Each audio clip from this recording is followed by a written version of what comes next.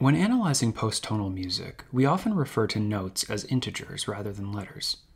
This integer notation system assumes two basic equivalencies: octave equivalency and an harmonic equivalency.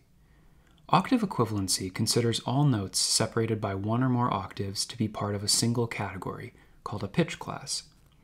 To put it in more colloquial terms, all Cs are equal, no matter where they lie in pitch space.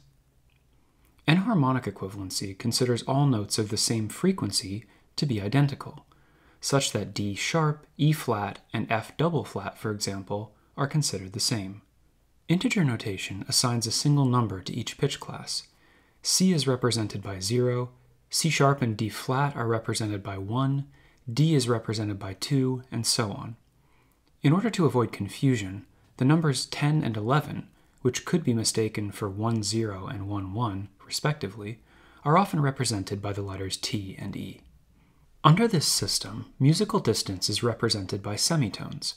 An ascending melodic interval from C to E, for instance, is represented by the number 4, and a descending melodic interval from B to F is represented by the number 6. Using a pitch clock, which plots pitch classes on a traditional analog clock face, makes these distances easier to visualize. Moving in a clockwise direction represents ascending motion, and moving in a counterclockwise direction represents descending motion.